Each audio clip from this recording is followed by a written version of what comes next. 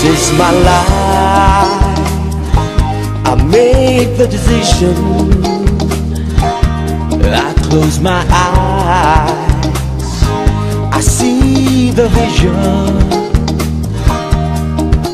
With lifestyles, I can help the freedom. This is my life. This is my life. This is your life. You made the decision. You close your eyes.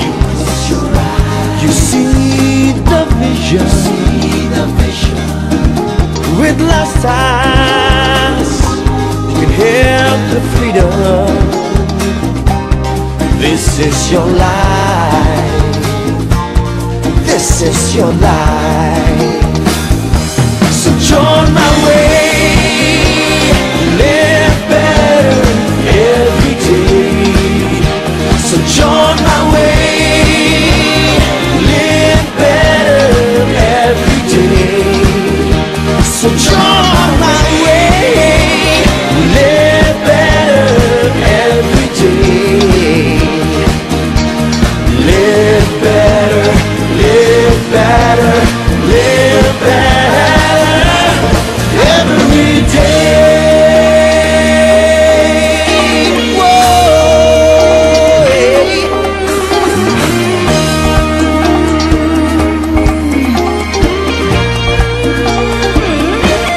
This is my life. I made the decision. I close my eyes, I see the vision.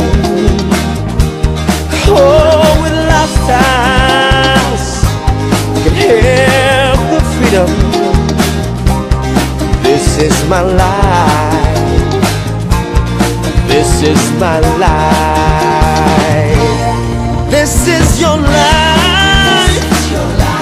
You made the decision. You close your eyes and you see the vision. Ooh, in lifestyles can help the freedom. This is your life. This is your life. So join my way, live better every day. So join my way, live better every day. So join my way, live better every day. Live better, live better, live better every day. Live better every day.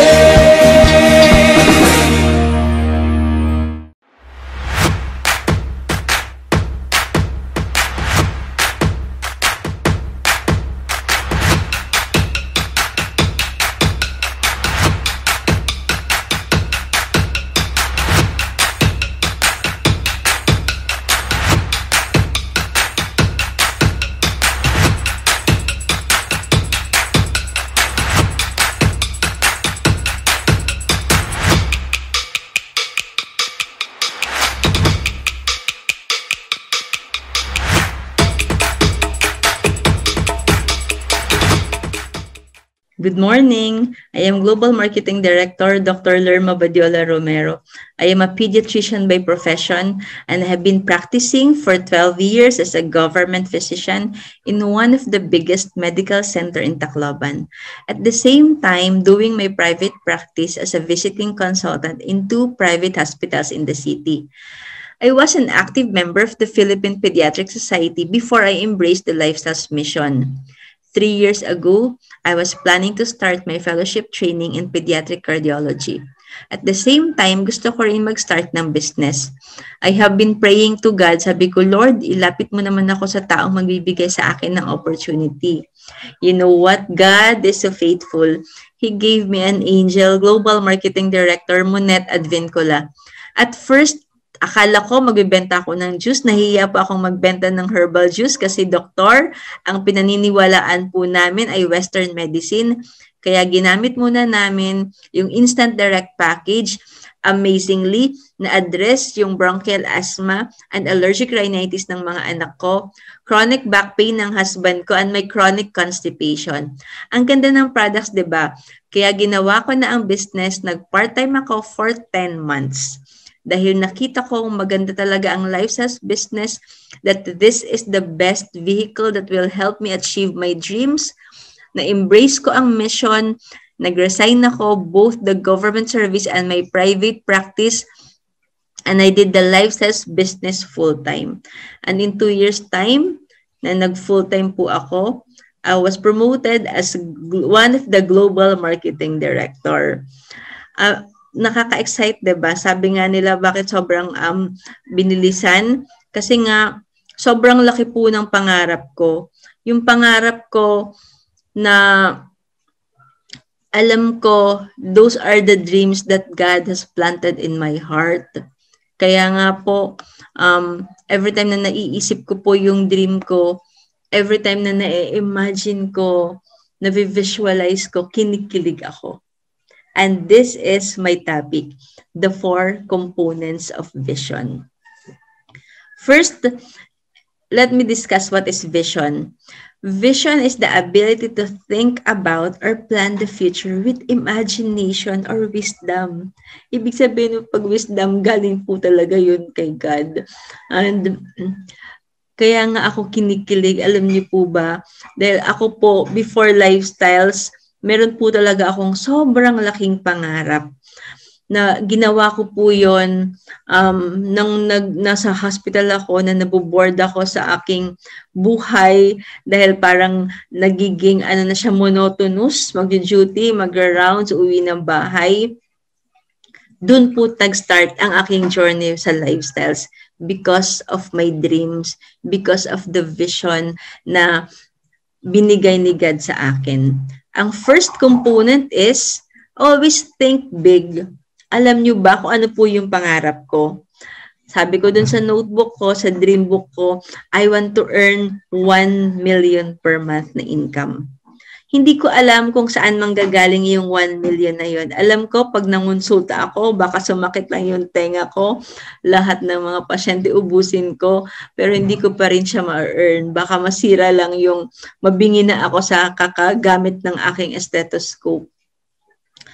Pero alam nyo ba, yung dream na yon, alam ko, bigay yun ni God. Kasi nga, if your dream is too small, it originates from us. If our dream has a divine origin, it is too big for us to comprehend. Iisipin mo, bakit ako nangarap ng ganito? Because it has a divine origin. And ito lang yung pinangahawakan ko in Matthew 19 verse 26, that with man, this is impossible, but with God, all things are possible. Kaya nga habang kinikwento ko sa mga kaibigan ko, yung dream ko that I want to earn 1 million per month, pinagtatawanan nila ako. Sabi nila, naku, ito na naman si Doc, ito na naman yung million. Pero hindi po ako nawalan ng pag-asa. Alam ko, sooner mangyayari po yun. So that is the first. Always think big. Bakit think big? Because our God is so big. Our God is so big, so strong, and so mighty that there is nothing that our God cannot do. So we have to see God as big. So our faith is so big also. If you will think big, if you will dream big, our faith is also so big that that faith is the current. Siya po yung kuryente that flows to our connection. That faith po, siya po yung nagko-connect sa atin kay God, yung ating faith. And lifestyles is a faith business. Kaya eto talaga, dito talaga mas lumalim yung faith ko nung pinaniwalaan ko na ito yung the vehicle that will help me achieve my dreams. And nung umpisa pa lang, sabi ko, magiging global marketing director ako. I was a direct distributor then, pero inisip ko na talaga that I will be one of the global marketing director. Kaya nga lagi kong sinasabi, I have seen the end from the very beginning. So second is, ask big. Hindi natin kailangan ma-intimidate si God because kakaiba yung kayang gawin para sa atin. At saka ito po yung pinanghahawakan ko in Matthew 7 verse 7 to 8, that ask and it will be given to you. Seek and you will find. Knock and the door will be opened to you. For everyone who asks receives, and the one who seeks finds, and the one who knocks, the door will be opened. Kaya nung nag-dream talaga ako, di ba lagi nasa natin, sa startup, pinapagawa tayo ng dream book. Ako, before LifeSas, na meron na akong dream book, I was asking to God, lagi kong hinihingi yun, lagi kong pinagpipray yung nakasulat doon sa aking dream book. Every day, as part of my devotion, lagi kong pinagdarasal, lagi kong pinagpipray lahat ng nakasulat doon. Sa alam ko, Lord, hindi na nga ako nagsasabi ng hihingi eh. Ang sinasabi ko, thank you. Dahil ito na yung mangyayari sa buhay ko. So I was thanking God dahil alam ko, ibibigay niya talaga. So that is the second component ng vision. The third is you have to pay the price of your dream. Lagi kong naririnig dati yung to go out of your comfort zone. Sabi nila, great things comes from our comfort zone. Before natin ma-reach yung ating dream, ang daming nating pagdadaanan. Kaya nga, you have to pay the price. Ibig sabihin, ang daming sacrifices na mararanasan natin, na pagdadaanan po natin. Akala siguro ng iba, my lifestyle's journey is a bed of roses. Kasi sabi nila, ay, doktor, kaya siguro mabilis yan. Pero alam nyo ba, katulad din po ako sa inyo na mga distributors, marami din po akong naranasan. Ang daming rejection, ang daming yung masasaktan ka talaga, nahihirapan ka, sobrang out of my comfort zone yun. Kaya lang kailangan ko siyang gawin. Kailangan ko to go out of my comfort zone for me to cross over and to take over. Kasi alam ko, ito talaga yung magdadala sa mga pangarap ko. Pag ginawa ko to, lahat ng sacrifices na pagdadaanan ko, ito yung price. Ito yung price. Ito yung kabayaran dun sa para ma-reach ko yung dreams ko. And ito po yung lagi kong sinusundan nung ginagawa ko po yung lifestyles business, to always follow the man with a vision. Nung nakita ko po yung lifestyles opportunity, nakita ko yung mga global marketing directors, kung ano po yung ginagawa nila sa lahat ng mga workshops, sa lahat ng mga trainings. Ito lang po yung parati kong sinusundan kasi I want to become a global marketing director. Sila po yung aking sinusundan kung ano po yung mga ginagawa nila, kung ano po yung mga pinapagawa nila. I always follow the man with a vision, lalong-lalo na po my mentor, Global Marketing Director, Pastor Raul Limpiado. And follow the man who works with his vision. Our global marketing directors, our GMDs po, sila po talaga yung the living testimonies sa ating mga dreams. Sila po yung nagtuturo sa atin that who works with us as a team. Naalala ko nung sinabi sa akin ni GMD Malu, sabi niya sa akin, nung nag-vision, I was an executive director then, nag-vision casting siya sa akin, sabi niya, Doc, you will be the first global marketing director, medical doctor. Nung una, kinilig ako, sabi ko, wow, kaya lang sabi ko, kaya ko kaya to. Grabe talaga, paniniwalaan mo lang yung vision casting na ginagawa sa atin ng mga GMDs natin. ng ating mga mentor. Dahil alam ko, lahat yon mararating natin. And follow the man who lived with his vision. This is our mentors again. Sila po yung nandun na sa the life that we are dreaming of. Kung yung, di ba yung dream ko, gusto kong maka-income ng 1 million per month. Kaya po ako nakinig, nagpaturo. Siya laging sinasabi yung teachability. Teachability, dito mas pinalalim ko pa yung teachability. Kasi pwede kasing maging teachable ako, pero hindi kaagad susundin, but yung teachability with explicit obedience. Ang ibig sabihin nun, every time na may instruction, every time na may ipapagawa, may kaagarang pagsunod, explicit obedience. Kasi sabi nga, do not expect maximum blessing if you do not have explicit obedience. Kaya, always follow the man, always follow our mentor who lives with his vision.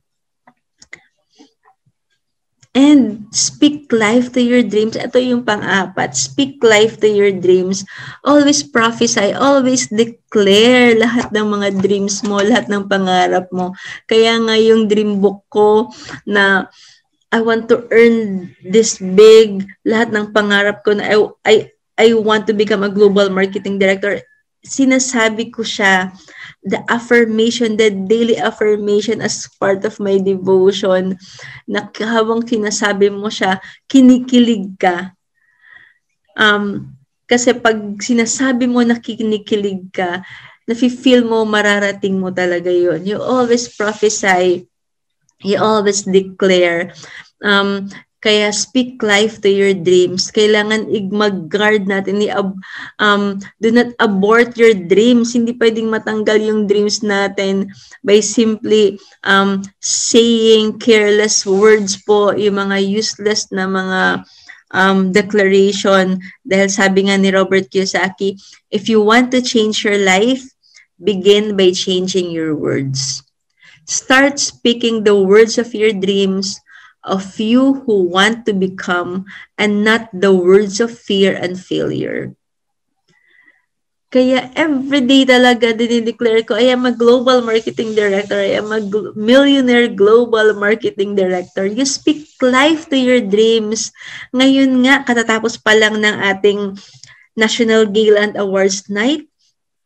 Kung meron tayong gustong award na makuha doon, you speak life to your dream. You declare, I will become a Breakthrough Leader Awardee. I will become a National Ambassador Awardee. Diba? Para habang sinasabi mo siya, na-excite ka. Na-excite ka dahil alam mo, mangyayari yun. Pinangahawakan mo. Kaya sa lahat po ng distributors, you hold on to your dreams.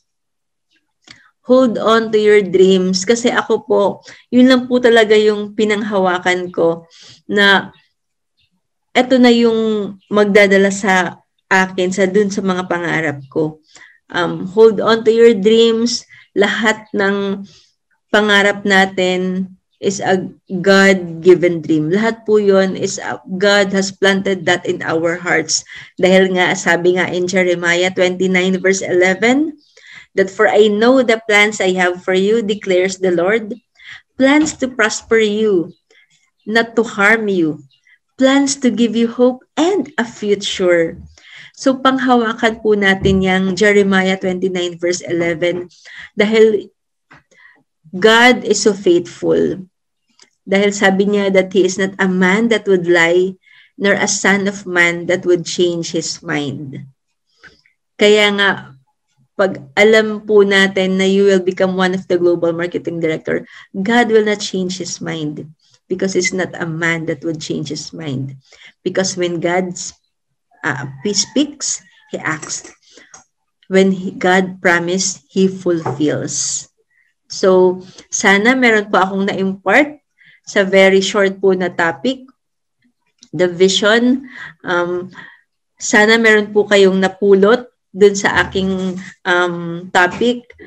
I know you will become one of the global marketing director. So just make it happen. Make it happen. Thank you, and to God be all the glory.